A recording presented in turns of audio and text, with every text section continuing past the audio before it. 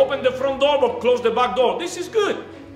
But better could be to open the front door, to open the back door, to open the window, to open everything, and just sometimes we need just to break the walls and open the church for the people out there to come. I have a Bible study with my friend. But if you can have two, it's better than one. May you join us in our Bible study. We are going to do something good here. May you come. We do Bible study with two. Look at this handsome gentleman. May you come, please.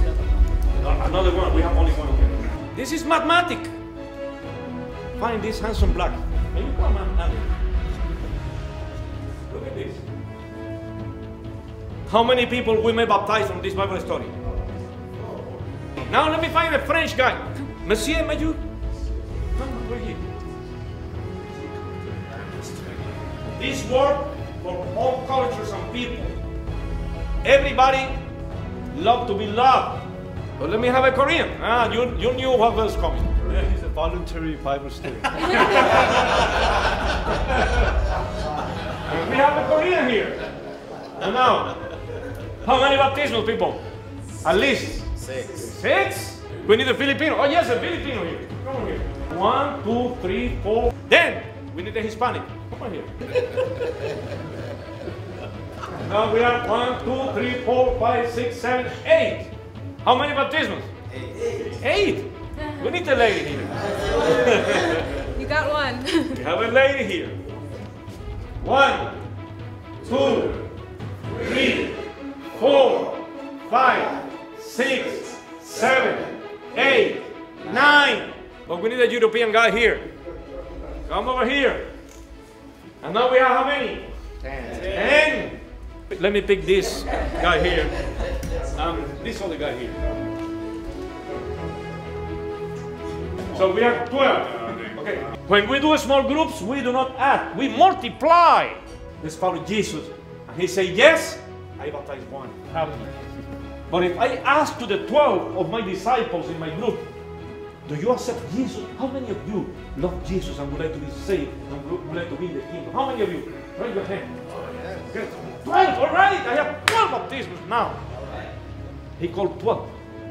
For that reason, I'm following that system. My small groups, I try to have 12. In my small groups, I have what I call, you will see in the book, the empty chair. So we pray for the empty chair.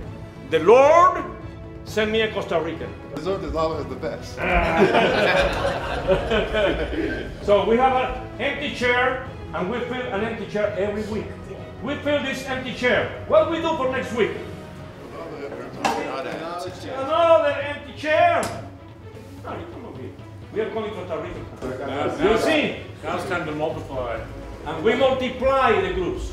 But what happened when we have 24? We select a new leader, and we send that leader to meet in another house, another home.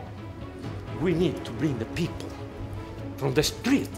Try it, and you will see the difference in your ministry. When I was asking the president for the guy, he told me he is very good doing small groups.